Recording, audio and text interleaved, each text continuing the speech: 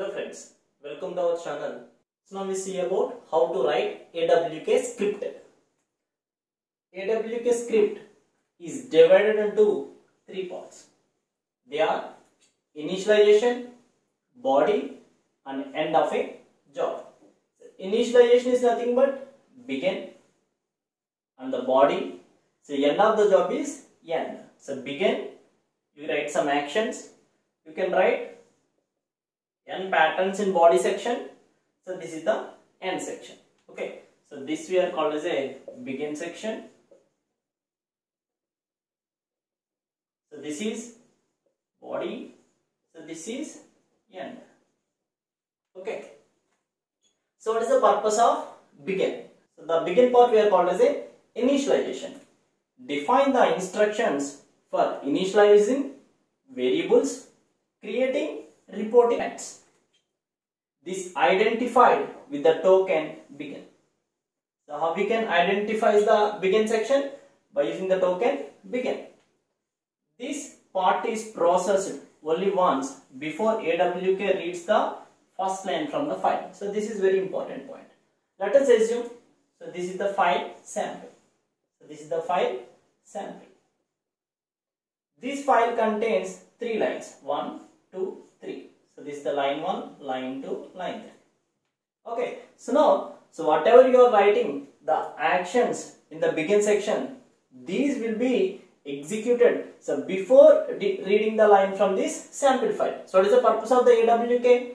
The AWK command is used to write some instructions. These instructions you are going to apply on each line in the file. Okay, that means you are going to write one instruction. That instruction is applied on line 1, after that line 2, after that line 3. But what are the instructions you are writing in begin section? These instructions are executed. So before AWK reads the first line from the input file. So normally we are going to write the initialization of variables and report headings. For example, the sample. So this is the file containing some employee details. I want to find the salary who got greater than 40,000. Then I can put the heading as a employee names who got more than 40,000 salary. Okay. So next one, body part.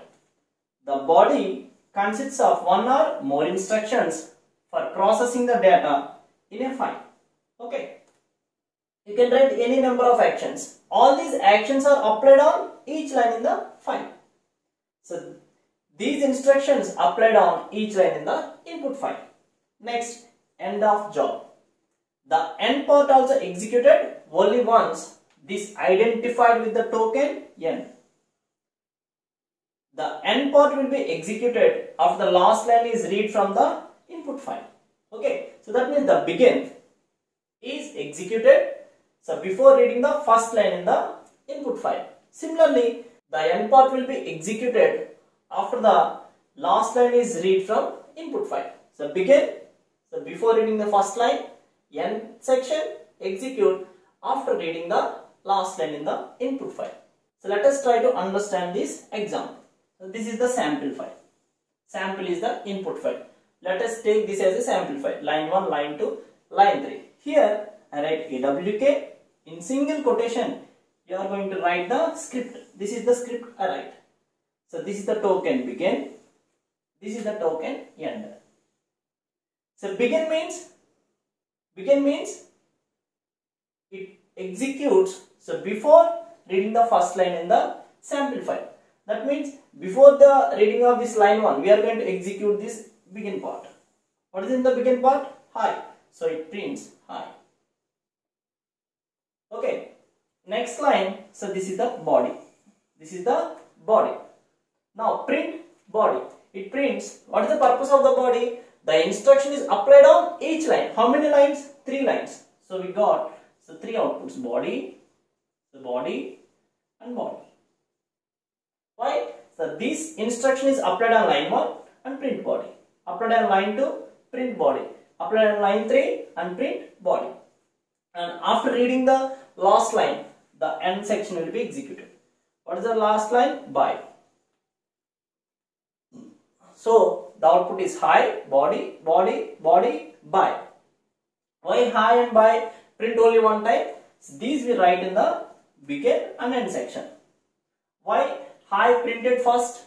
Because that is written in begin token by using the begin token. So before reading the line in the sample file, we are going to execute this. Similarly, so after reading the last line in the input file, we are going to print the by. So here you can write print. So now we see how to write the AWK script. AWK. In this single quotation, you are going to write some script. Okay. The script contains three parts. One is begin, another one is body, another one is end. Okay, these are the three parts. Now I am going to write print hi. So print hi. In body section I am going to write one condition, print body. In end I am going to write print end section. Okay, here I am going to give employee.txt as a file name. Okay, now you see it prints hi, that means the begin executes only one time. After print body, this is the pattern. So how many lines in that employee.txt?